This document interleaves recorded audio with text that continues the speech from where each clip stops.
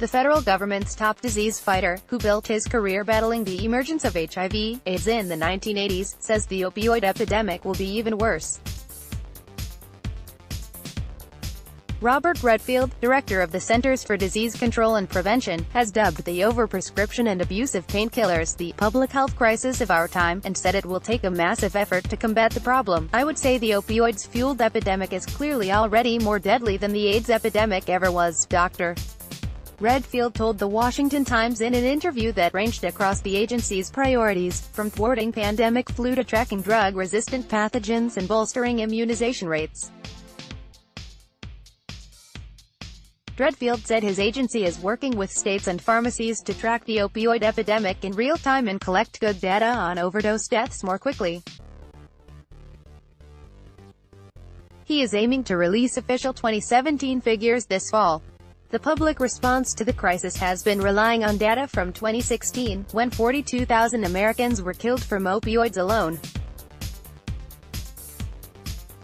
It is unclear what the new figures will reveal, but many researchers believe opioid-related deaths will eclipse the 48,000 lives that HIV/AIDS claimed in 1995, its most deadly year.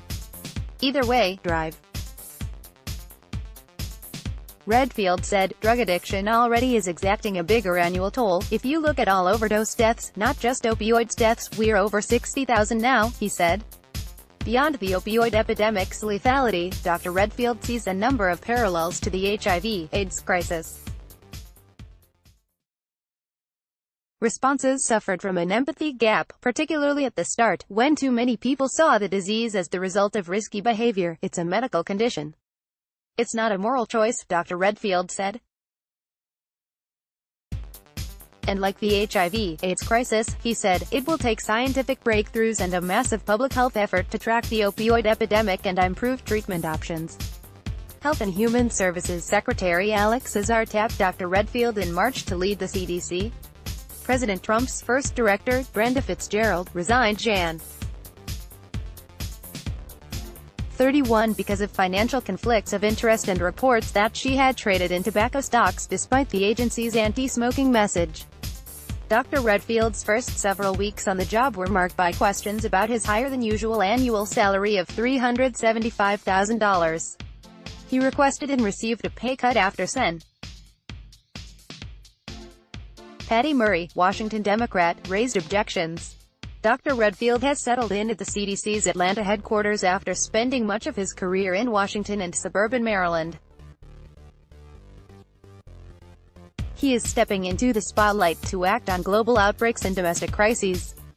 In the U.S., he wants to increase immunization rates for human papillomavirus, or HPV, which can lead to cervical cancer in the women and throat and neck cancer in men.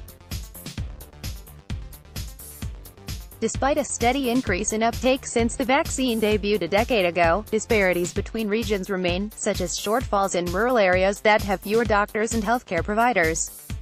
Historically, some parents have remained doubtful about the worthiness of the HPV shot and the message it sends to middle school-aged children about sex.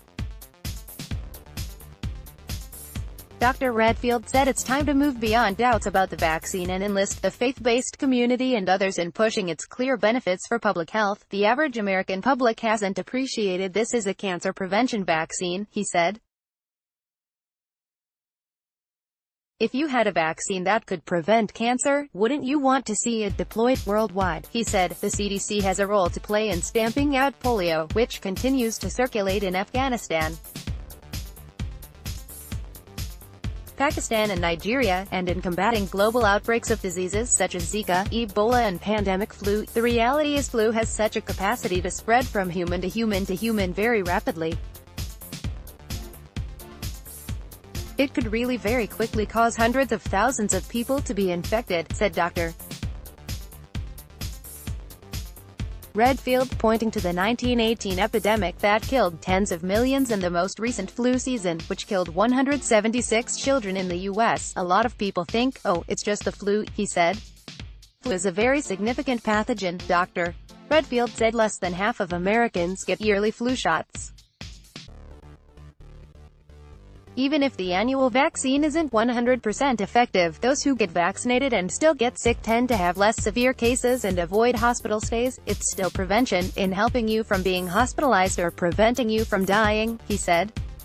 He also is worried about antimicrobial resistance, bacteria and viruses that have become resistant to antibiotics and similar regular treatments.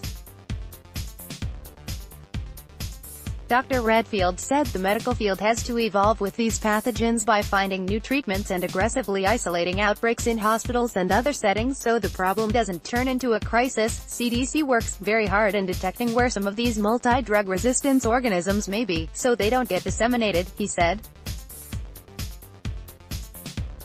Every now and then, antimicrobial resistance hits a tipping point, and when the tipping point comes, it's not just one or two antibacterials that don't work. The Washington Times welcomes your comments on Spot.im, our third-party provider. Please read our comment policy before commenting.